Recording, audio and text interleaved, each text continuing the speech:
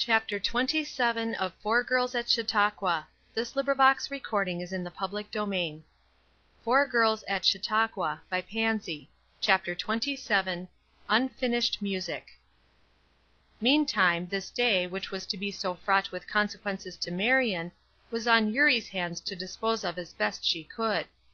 To be at Chautauqua, and to be bent on having nothing whatever to do with any of the Chautauqua life, was in itself a novel position. The more so as she felt herself quite deserted. The necessity for reporting served Marion as an excuse for attending even those meetings which she did not report; and the others having gone to Mayville to live, this foolish sheep, who was within the fold and who would not be of it, went wandering whither she would in search of amusement. After Marion left her she made her way to the museum, and a pleasant hour she spent. One could certainly not desire a more attractive spot. She went hither and thither, handling and admiring the books, the pictures, the maps, the profusion of curiosities, and, at the end of the hour, when the press of visitors became too great to make a longer stay agreeable, she departed well pleased with herself that she had had the wisdom to choose such a pleasant resort instead of a seat in some crowded tent as a listener. Coming out, she walked down the hill, and on, watching the crowds of people who were gathering, and wishing she had a program that she might see what the special attraction was that seemed to be drawing so many. At last she reached the wharf. The Assembly steamer was lying at her dock, her jaunty flags flying, and the commotion upon her decks betokening that she was making ready for a voyage. The crowd seemed greater there than at any other point. It would appear that the special attraction was here, after all. She understood it, and pushed nearer, as the ringing notes of song suddenly rose on the air, and she recognized the voices of the Tennesseeans. This was a great treat. She delighted in hearing them. She allowed herself to be elbowed and jostled by the throng, reaching every moment by judicious pushing a place where she could not only hear but see, and where escape was impossible. The jubilant chorus ceased, and one of those weird minor wails, such as their music abounds in, floated tenderly around her. It was a farewell song, so full of genuine pathos, and so tenderly sung, that it was in vain to try to listen without a swelling of the throat and a sense of sadness.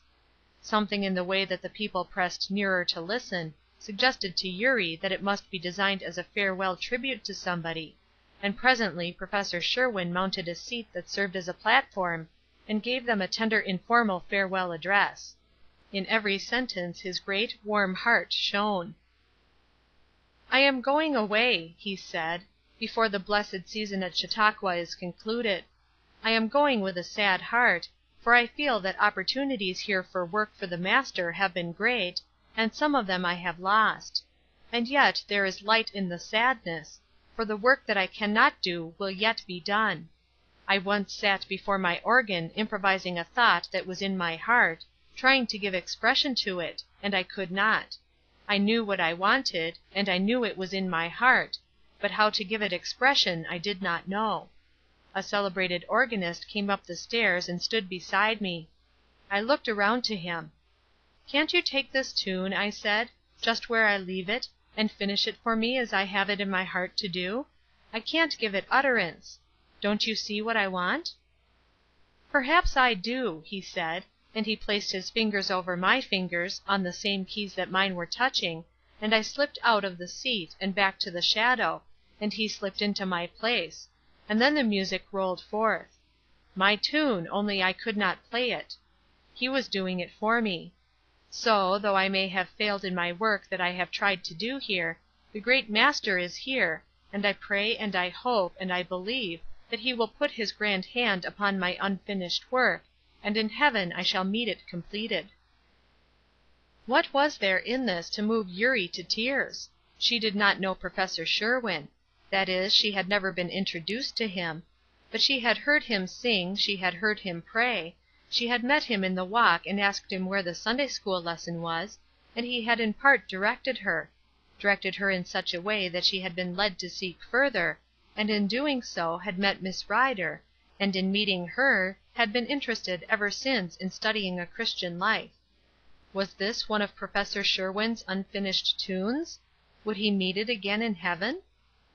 A very tender spirit took possession of Eurie, an almost irresistible longing to know more of this influence, or presence, or whatever name it should be called, that so moved hearts, and made the friends of a week say farewell with tears, and yet with hopeful smiles as they spoke in joy and assurance of a future meeting. Professor Sherwin and his friends embarked, and the dainty little steamer turned her graceful head toward Mayville, and slipped away over the silver water.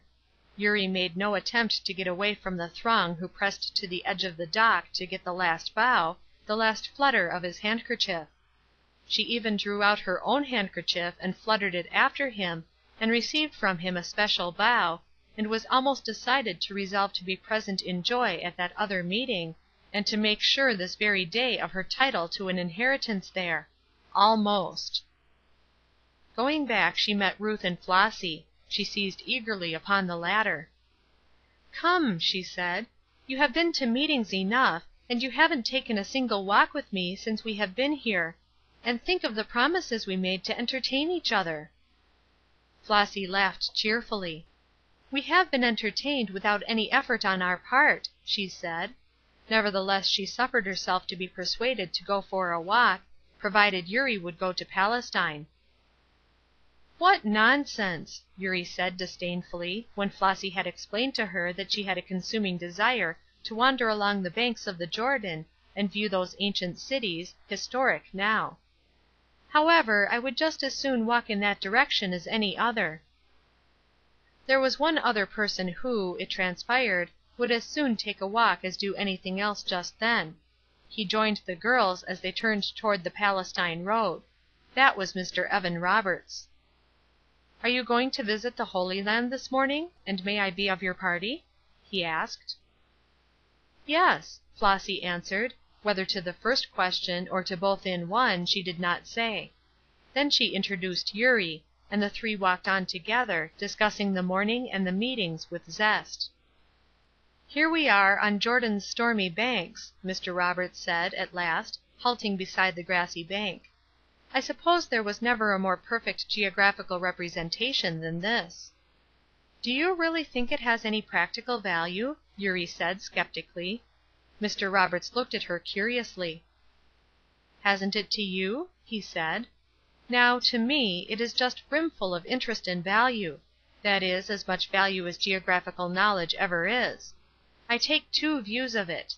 If I never have an actual sight of the sacred land, by studying this miniature of it, I have as full a knowledge as it is possible to get without the actual view; and if I at some future day am permitted to travel there, well, you know of course how pleasant it is to be thoroughly posted in regard to the places of interest that you are about to visit.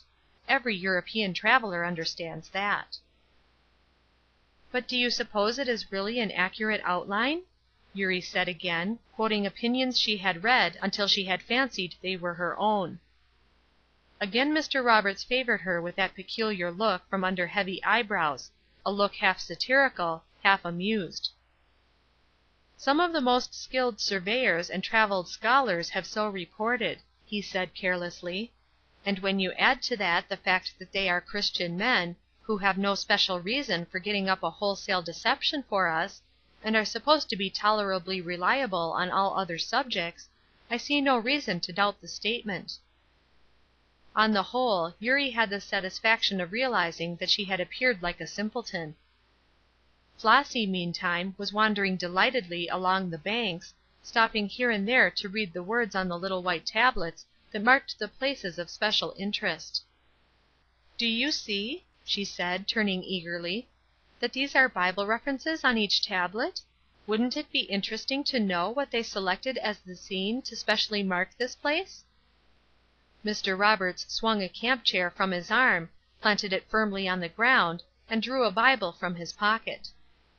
"Miss Mitchell," he said, "suppose you sit down here in this road, leading from Jerusalem to Bethany, and tell us what is going on just now in Bethany, while Miss Shipley and I supply you with chapter and verse." "I am not very familiar with the text book," Eurie said. "If you are really in the village yourselves you might possibly inquire of the inhabitants before I could find the account." But she took the chair and the Bible. "Look at Matthew 21:17, Eurie," Flossy said, stooping over the tablet, and Eurie read: "And he left them, and went out of the city into Bethany, and he lodged there." "That was Jesus, wasn't it? Then he went his way, this very road, Eurie, where you are sitting." It was certainly very fascinating. "And stopped at the house on which you have your hand, perhaps," Mr. Roberts said, smiling at her eager face. "That might have been Simon's house, for instance." "Did he live in Bethany? I don't know anything about these things. Eurie, look if you can find anything about him. The next reference is Matthew 24." And again Eurie read: "Now when Jesus was in Bethany, in the house of Simon the leper." "The very place!" Flossy said again. "Oh, I want so much to know what happened then." "Won't Miss Mitchell read it to us?" Mr. Roberts said, and he arranged his shawl along the ground for seats.